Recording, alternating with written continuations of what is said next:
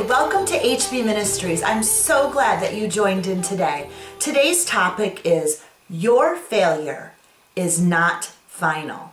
Will you say that with me right now? Will you just say, my failure is not final? My failure is not final.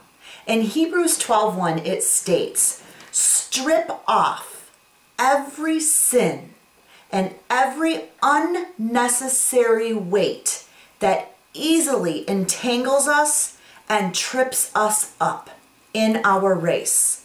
But let us run with endurance and constant and consistent persistence to the finish line, the race that is set before us. Let us just keep running with endurance, and that is running in such a way. God has called us all to run in such a way. And today we're going to look at Moses. Moses is someone that really could have focused on his past and really came to the conclusion in his race and stepped out of the race and said, because of my failure, everything is finalized. But I'm here to tell you that your failure does not finalize the finish line. You're in a race and God is calling you to keep moving, to keep running with endurance, and to keep running with persistence. So if you do have the run workbook, which is right here, if you have the run workbook, I'm going to ask you to open to pages 64 through 67 with me today. If you do not have the run workbook, that is fine. Just listen. Grab a piece of paper and a pen, index cards, whatever you want to jot some sentences down with, because I believe when you're listening to a faith-based message and you hear something that stirs your soul, that if you write it down, it'll just stick. And I know that it's something God wants you to really hear. So maybe just get in the habit of writing down what you're hearing. If you have the workbook, there are a few lessons tucked in that will take you one step further than my message today. So what we're going to do is we're going to zoom in on that page, but we're really going to look at Moses. We're going to look at Moses, and Moses was an amazing leader. And just because of his failure in the past, God did not finalize him and push him out of the race and said, I'm not calling you to lead. There comes a time when God continues to work with us. No matter what our failure was, he continues to shape and mold us because he wants to transform us from glory to glory. He wants us to be made in his image. In 2 Corinthians 3:18 it says, and we are all with unveiled faces. We all contemplate the Lord's glory. But we're constantly being transformed into his very image from one degree of glory to another. And this comes from the Spirit of the Lord. So God's concern is with you. He's with your future. He's with you finishing the race. He is not stuck up and entangled and ensnared in your failure and in your past sin. If you look in the Run workbook, in several areas you'll find my testimony. And I have several failures, several moments where I feel that I wasn't even valued. I had so much shame that made me so fatigued that I stepped out of my own race until strong mentors and other coaches came in my life and pushed me and taught me to run with perseverance with the race, for the race that is set before me. And in that race set before me, God did not see my sin. He wanted to work with that. And he wanted to transform me and shape me and mold me into his image. So I needed to get my eyes on the prize, the finish line set straight before me. And I needed to learn how to run in his presence. And so today we're going to zoom in on how do we understand God's glory around us? How do we ask him for his glory? How do we ask him for his presence? Because that presence is going to motivate us to run. So really we need to get to the place where we'll see in a minute that Moses said, Lord, just show me your glory. Because he was getting tripped up on his past. He was getting tripped up on his failures. And I so identify with Moses. Moses, there were so many people that were like, look at you, Moses. You did a huge criminal act. And for those of you that don't know, if you look back on Moses' past, he murdered an Egyptian. He was a murderer. If we stop right there, you would think, wow, you don't deserve to be in this race. You murdered someone. You don't deserve to run. This isn't for you. This race set before you, that's not for you, Moses, because you murdered someone. Really, God was saying, no, I have a plan for you, Moses. I want to call you out and I want to continue to shape you. I'm still calling you to lead my people. I still have a plan. But Moses, we've got to get some things in order. I want to take you from one degree of glory to another. But he needed to learn how to handle his control issues, his anger issues. And I love it because if you really get in, we're not going to really go to that. We're not going to really focus on his criminal act. I just want you to know that he did have a failure. One of his failures was a criminal act, and it was due to his having to control things outside of God's will. He needed to get his hands in there and take care of it himself. How many can admit in a situation they want to get in and just take care of themselves? I know in one of my situations, a very, very tough testimony of mine. Something had happened, I had made a wrong choice, and I wanted to get in and just handle it myself and end it. And again, grab my workbook, and that testimony will take you real deep. But I failed. And if I wanted to really sit back and focus only on my sin, it would have tripped me up so bad. And the enemy is so clever on constantly reminding me of all the unnecessary emotions and all the unnecessary past choices that I made, that he was constantly going to entangle me and trip me up so I would not run and focus on the race that was set before me. So if the enemy could get in there anyway with all his negative chatter and keep me focused on my failure, it would have messed me up in my whole race. I would have been still sitting on the sides. But until somebody came and taught me how to put one step in front of the other, just lifted me and taught me to stand in God's word, and then helped me walk a little, and then I began to run. And that's where God wants you to go. So if you're sitting and you're outside of the race right now because that failure has kept you down, I'm hoping that today's message just helps you stand in his presence. Once you stand in his presence, you're going to see that Moses said, Lord, show me your glory. Moses was like, okay, I get this, Lord, show me your presence. And then he began to walk a little and then run.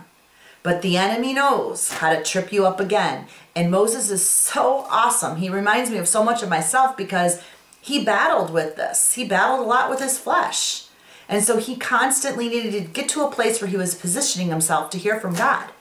And that seems like so, a lot of what people would say, I know I have friends and stuff that would say, that's just not for me. Doing those things are not for me. It's not really in my lifestyle. It's not part of my habit. I don't really go to church. I don't really do this. Honestly, friends, I'm telling you, you were given two legs. And God has a race for you. You were given one life. Run it the best you can. I'm not asking you to connect to a religion. I'm not asking you to connect to any deep philosophy. I'm really setting all this aside and just saying, if you would just listen for a little bit and understand that if you position yourself a little bit with God in your free time, just give him a little bit each day, I promise you, he will slowly start untangling the web of life that sometimes we feel entangled in. His presence will slowly start untangling that web that we feel so entangled in. And when we're entangled, it becomes a weight, and we don't even feel like running. And at that point, the enemy makes you look at other people going, you know, I don't think that's going to work. I don't believe in that. Just listen today, and I'm hoping by the end of 3 things that I'm going to show you that Moses did, if you just exercise these. 21 days is a habit.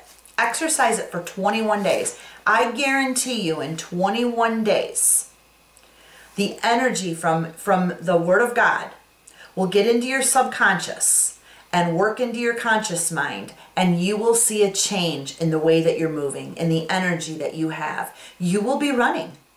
You will be lifted up and back into the race. So again, let's briefly look at Moses. If you don't have the book, that's fine. Listen and write. If you do, we are going to focus on pages 64 to 67. And really, I'm just going to zoom in on Moses, and I'm going to show you 3 principles that if you activate in your life starting today, and try it for 21 days, I promise that you won't miss the presence of God walking through your life. You won't miss his glory. And that's what we're here for. He wants to show up every single day. I often say to my friends, he wants to sprinkle glitter in that area of your life. He wants to sprinkle glitter in that area of your life. So don't let your setbacks hold you. If you're going through a divorce right now, or you've been through a divorce, if you're going through terminal illness, if you're going through a relationship battle, if you're going through a marriage battle, if you're going through finances, if you're going through a dream struggle, a work struggle, and I can make a list, and I'm sure you can think of something right now that you could write down. that could be and should be better. Write it down, and that is where God's presence wants to pass your life. He doesn't want you to just sit there and feel like, ugh. No. But guess what? Your past and your failures will keep you there. They will keep you so entangled. Okay, so with this in mind, let's move forward and let me share with you how you can see God's glory in your life in this present situation. So what I want to do first is I want to read Exodus 33 verses 12 through 19 with you.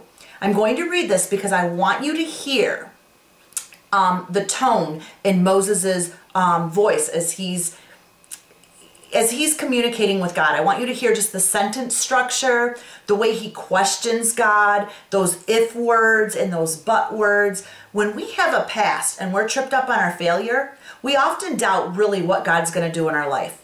We're kind of afraid. We doubt. We have trust issues. We're angry at times with God. So just to get you to stand a little, I want you to understand that we can really identify with Moses. Listen to this for a second. Moses said to the Lord, "You have been telling me, lead these people, but you have not let me know whom you will send with me. You have said, I know you by name, and you have found favor with me. If you are pleased with me, teach me your ways, so I may know you and continue to find favor with you. Remember that this nation is your people." I love how Moses is trying to, regroup God. If I found favor, if you are pleased with me. I 100% believe he was still struggling with the fact that he murdered an Egyptian. And a little brief history on that story. He got his hands in there because he was angry that a Hebrew and an Egyptian were fighting, and he wanted to kind of take care of his people. He was just angry about the situation. Have you ever looked at a relationship and two people were fighting and you really wanted to get in there and handle it yourself? That's what he did. He just wanted to handle it in his timing, not in God's will or God's timing. He just wanted to take off and figure it out himself. So with that, he ended up killing the Egyptian and burying the situation in the sand. How often do we handle a situation and bury it in the sand? In my testimony, I did that. I handled a situation and I thought I buried it in the sand. And I was going to move on. But I'll tell you what, God is so concerned in healing you fully and wholly that he may bring that situation back up, remind you that he loves you, he has favor for you, he is pleased with you, he is going to crown you not with shame but with double honor. However, he wants to resolve what you hid in the sand.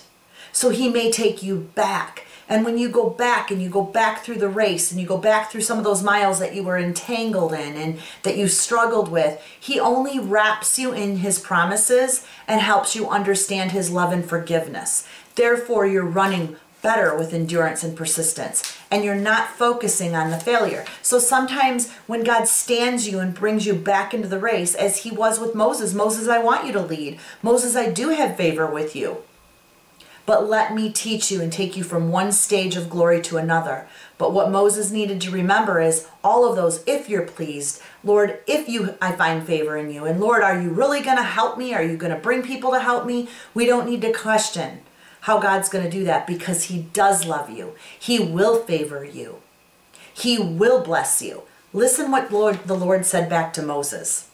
Then the Lord replied, my presence will go with you, and I will give you rest. My presence will go with you, and I will give you rest. And in a minute, we're going to look at 3 points on how we miss the Lord's presence. Therefore, we're not having rest in our marriage while we're waiting for God to bring either our spouse from one degree of glory to another. We're trying to handle it our own and bury things in the sand. Or our finances, we're trying to handle things on our own and bury things in the sand. No, God's saying my presence will go with you. We just don't want to miss that. And I'm going to show you how you do not miss his presence. And I will give you rest. Even on the days that you do not have an answer, he will give you rest. Even on the days when you know that you have failed in the past, he will give you a strong mind and you will not be focusing on that anymore. you will have rest in his presence. So key verse, I would write that down today, ladies. If you don't have the book, write it on a piece of index paper or in a journal and just say, my presence will go with you and I will give you rest. And that's in Exodus 33, verses 12 through 19. Then Moses said to him, if, I love the if again, if your presence does not go with us, do not send us up from here. How will anyone know that you are pleased with me and with your people unless you go with us? Again, Moses is struggling, and that's okay. We do. It takes time to run past that failure. It took several years of healing. It took several years of me understanding how to stand in God's presence to get past that. So the Lord loves the fact if you're just meeting with him, he's okay with the questioning. He can deal with that. What God does not want us to do is just not meet with him and not learn how to run. He wants us to run in such a way. So run in such a way with all the ifs and with the anger and with the arguments and with the wrestling with God. God knows how to handle that. That's where you need to take all that energy, is give it to him. And so Moses goes, how will anyone know that you are pleased with me or your people unless you go with us? What else will distinguish me and your people from all the other people on the face of the earth? And the Lord said to Moses, I will do the very thing that you have asked, because I am pleased with you, and I know you by name. Finally, Moses said, then please show me your glory. Show me your glory. Just show me your glory. That is your key highlighted sentence for today. Show me your glory. I don't want to focus, failure is not final. I don't want to focus on the failure. Lord, I want to focus on your glory. Show me your glory. And the Lord goes on to say, I will cause all my goodness, Moses, to pass in front of you. Take your name and put it there. I will pass all my goodness, Heather. I will pass all my goodness, Stacy. I will pass all my goodness, Brittany, Olivia. Put your friend there. I will pass all my goodness to pass in front of you. And I will proclaim my name, the Lord, in your presence. I will have mercy on whom I will have mercy, and I will have compassion on whom I will have compassion. So with a little of that word, let me just show you 3 points on how you can stand in such a place and not miss the presence of God in your life. And that sounds so big, like, wow, I want to be like that person or that person because they really understand the presence of God. It's not hard. It's a glimmer of glitter that God wants to sprinkle in your life today, in your life. And he loves you and he's well pleased regardless. So you deserve it. You're deserving of it. Just get yourself in a place to receive it. So here's 3 things I want you to practice. Again, they are in the book. I want you to write the 3 things if you do not have on a piece of paper. If you do have the workbook, there's activities after each 3 principles that I'm going to give you that you can work out a little bit more this week. So I'm highly recommending the activity just takes you one step further. It helps you run a little bit harder. It teaches you a little bit more about endurance in your faith. It teaches you a little bit more about persistence. So it's a great tool. So number 1, what I want to show you is the first thing that Moses did in order to get in a place to see the presence of God walk by, because we read that in the verse. It says, my presence will go with you and I will give you rest. Well, how do we find the presence of God in our lives? Number 1, Moses asked. Number 1, ask to see his glory. Ask, ask, ask, ask. Ask to see his glory. Write it down on a piece of paper. One of my favorite verses is Proverbs 13:12, and it says, hope deferred makes the heart sick, but a desire brings forth a tree of life. Deferred means set back. You feel like you're entangled. You're struggling. You feel like there's a weight on you. I know if you go back and you look at my testimony and you look at my failure, it was a big deferred moment in my life. I know another part of my testimony, my marriage. It was a big deferred moment in my life. Our health can feel like a deferred moment in our life. We can't focus on the deferred moment. We need to focus on where God's glory is at in the midst of that, where the glitter is at. Ask God to show you his glory in the midst of that situation. Ask him for some glitter in the midst of the situation. Hope deferred makes the heart sick, but a desire. The desire is asking. That's the first step of the desire. So just ask. What is holding you back? What is your deferred moment? What does your setback look like? Write that down, and on the positive side, what is the desire? What is it that you want to see? And ask God to show you his glory in that situation. So it's a bold step. First thing is ask. Second thing, very, very important. If you are not in place to receive it or notice it, you will not see it pass by. So again, it's your positioning. If you are not in the place, come on guys, if you are not in the place to receive it, you will not notice it pass by. So what does this mean? In Exodus 34, 2 through 3, it says, Moses, be ready in the morning and come up to Mount Sinai. Present yourself to me at the top of the mountain. All I'm saying, friends, is where are you presenting yourself to God? Are you on a run and you're talking to him? Do you have a place in your house you can just sit down and present yourself to him?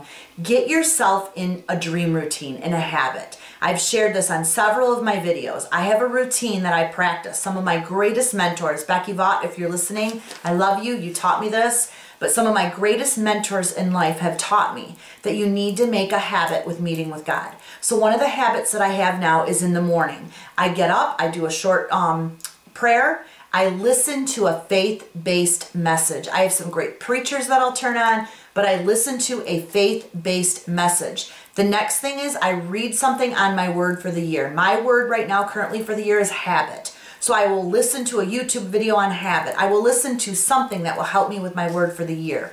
After that, I review my dreams and my goals. I look at my goals weekly. I look at my goals monthly, yearly. I kind of just review those really quickly, and then I exercise.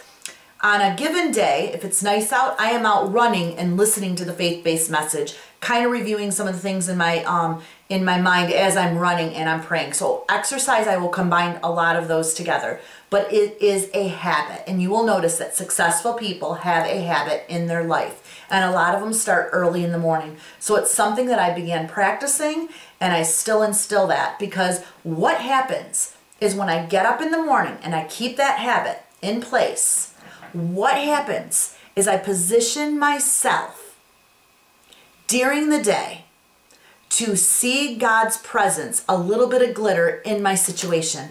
Because 99% of the time, whatever the faith-based message was, it will speak to me, because that's how God's Spirit works. He will use people. He will use other preachers. He will use teachers. If you're in a Bible study during the week, that's why I always encourage ladies to get into a small group. You will hear a word from God, and he will speak it. That's the glory coming over your situation. If you're handling this all on your own, and it's like, here's you and your situation, and here's everything God wants to do, and you have a wall up in between both of you, you can't sense the presence of God. And this is where you want to be. He's created you to be on this side with him. So you need to get to a place where you're positioning yourself to hear. So what does your mountain look like? Moses needed to get to the mountain. He needed to get to the mountain to hear a word from God. And it's amazing, because if you look back in Scripture, the 10 Commandments, if he didn't go up and meet with God, he would have never been received the 10 Commandments. God handed him his next job.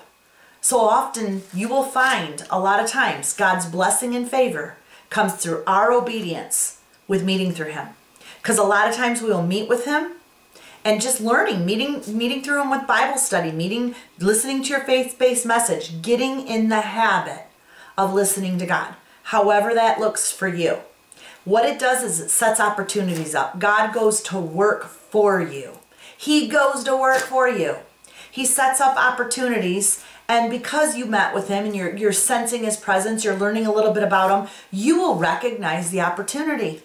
When you hit into the opportunity, you hit in right into God's favor, and he's pleased. He has a blessing for you. Often we miss our blessings because we don't position ourselves in a place to receive. First, just receive his presence, receive his word. And then it helps us. It helps our mind. It renews our mind. We're stronger. So wherever we're running during the day, we have that in our mind. And God works through that. So it's just a habit. So I'm encouraging you, number 2, if you're not in place to receive him, you're not going to recognize his presence pass by after that. I know our church right now is doing something where they're sending texts to us on a daily basis to get us involved in his word. The more you're involved in his word, the more you are in his presence. You will begin to see his glory in your marriage. You will begin to see his glory in your finances. And you'll pick out the glitter. You'll be able to see the glitter. You'll be able to see the glitter. And so again, what does your habit look like? Do you have a habit? I'm encouraging you to get to a place to receive so you can notice that. Get deeper with God. Get to your mountain. The less time that you spend with God, the more time the devil has on tripping you up, keeping you in your failure, keeping everything finalized that happened in your past. And if the devil keeps you entangled there, he wins. You just get used to the weight. It's like you're running and you're just like, oh, I'm going to keep going. You just keep getting used to the weight. Don't live there. Don't live there. I lived there way too long. Set it aside and start creating the habit of meeting with him. If your excuse to me is I'm too busy, I have to work, my kids have this, you're missing out. You're missing out on the greater blessings, because God will help you control that whole calendar and then some. And then some. The weight of busyness even disappears. You'll be surprised how much time you have. So I'm encouraging you to find your mountain. Find your place to position yourself to learn and grow in God. And therefore, you're not going to miss his presence. You can't afford not to do that. You need to get to that place. I'm encouraging you. Work your calendar around for that. Number 3, another way that we miss his glory is this, is we often write our own personal expected outcomes. Because we say, well, I'm hoping in God, I have faith in God, I'm believing in God, and my expectation is in him. But if it doesn't handle this way, if it doesn't work out this way, it must not have been God. And therefore now I'm angry. I'm angry at God because my expected outcome did not happen. And we need to be really careful there. We need to be really careful, friends. We know that we have to expect that God's glory will show up in his unique form for our life. His will for our life. His will, his unique form for our life. God does want us to believe. God does want us to exercise our faith. God wants us to have hope. But within all of that, let him stir the recipe together. He has the perfect ending. Sometimes it's not the ending we expect, but we need to live in that. And we need to know that in his presence, we will still find rest. In his presence, we will still find rest, even if it's not the expected outcome that we had written. But listen, when you write it down, in those hard situations, a lot of times, if you write down what could be and should be, that's first exercising your faith. Now, just practice letting God create the outcome. Because sometimes our expectations are so high that when it comes to the end of the race, or the specific race for this situation, or this situation, or this situation, and it really doesn't pan out the way we wanted it to, then we kind of walk away with some attitude, with some emotions, with some fear, with some trust issues, and we're ultimately angry at God. Really, God doesn't want us to get to that place. He's in all of this. He's even in the hard times. Our hope is in him, but we need to make sure our expectation is in him also. And that's Psalm 62:5. You need to hope in the Lord, but know that his expectation, he has it. Hope in his expectations. We can't write our own. So what does that mean? Let me take it one step further right before we end. A lot of times when we're in the midst of our problem, the thing that's entangling us and ensnaring us, we have to know that God's presence, when we position ourselves at the mountain, he's going to give us fresh direction, how to deal with that problem. That ultimately is his glory. That's a picture of his glitter. He'll help us handle that. We can't tag on our expectations to the end of that. We just need to be obedient to meet. Let him give us fresh direction in the problem. I